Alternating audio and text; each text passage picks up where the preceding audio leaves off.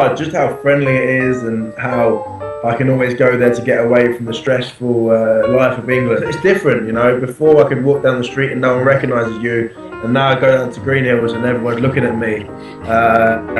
So no, I love it, you know. I mean, of course, I've always got time for the people and the fans that made me who I am. I mean, I love Manila. I'm a massive fan of Manila. Of course, it being the capital and it being like my second home. Adobo. Don't care how it comes, I just like it however. That is my real account, Neil Etheridge.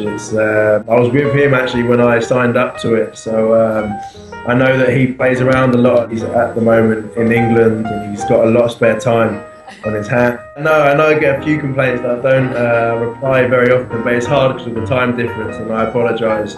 But I try to get around to as many people as I can, as often as I can.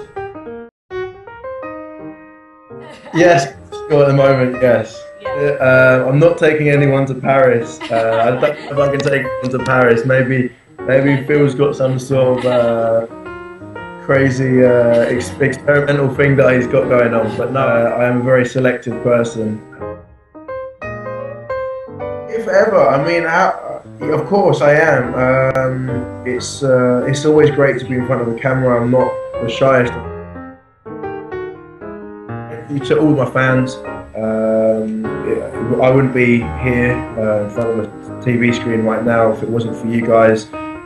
Thank you for following myself on Twitter, on Facebook, and thank you for following the Ascows. I can't do Tagalog. I'm learning at the moment, so I'm not prepared to embarrass myself yet.